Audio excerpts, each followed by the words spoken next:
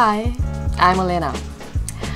Siberian by roots, Russian by passport, and a nomad by lifestyle. 3 years ago, one Tinder date with a handsome German went wrong.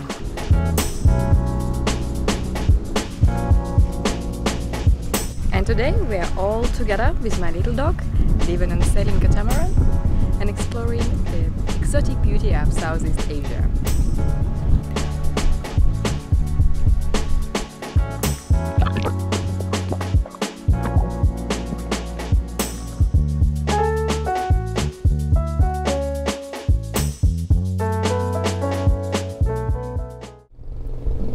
Cooking on a sailing boat is subject of some very special challenges.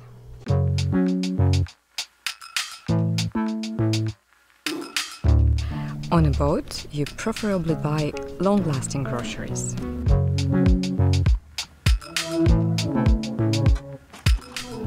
You maybe do not have a freezer. You maybe do not even have a fridge, or due to energy management, not a really all-time cold one.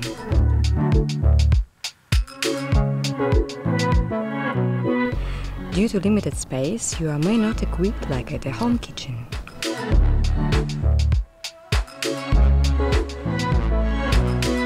Thus, cooking in E10 on a floating home is different than in a house and can sometimes be not unsolvable, challenging.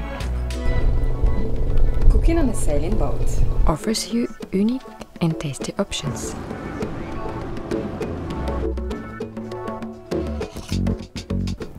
You can catch and cook fresh fish and harvest fresh seafood every day.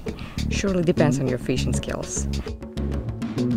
You have access to new exotic local ingredients, vegetables, fruits and spices.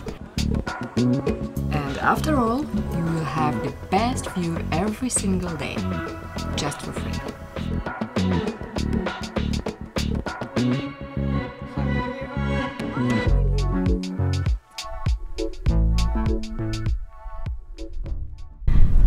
I really love to cook and I really love to eat. Just 6 months ago we moved on board and I tried to find a special cooking book for sailors. The most important for me here on the boat is that cooking doesn't take hell amount of time and I can easily find all groceries. As a passionate cook with high expectations, I was completely unsatisfied how the search of a cooking book for sailors or liveaboards has ended.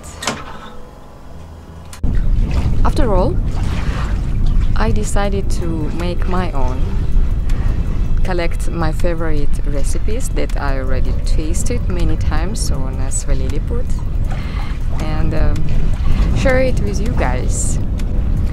So I choose the best 12 recipes, the recipes I like, and it can be easily performed at your galley too, and put them together in a cooking book that you can download from our homepage.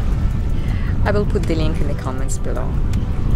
Also, if you like to cook and watch, check out my sailing channel, Cooking Lilliput. And the good news, all recipes that you will find in the cooking book absolutely free for all our patrons. Cooking can be easy. I can't do nothing, I'm addicted to the sunset. I run it between the galley, between the frying potatoes and these beautiful things. It's just, you know, a few seconds before the color disappears.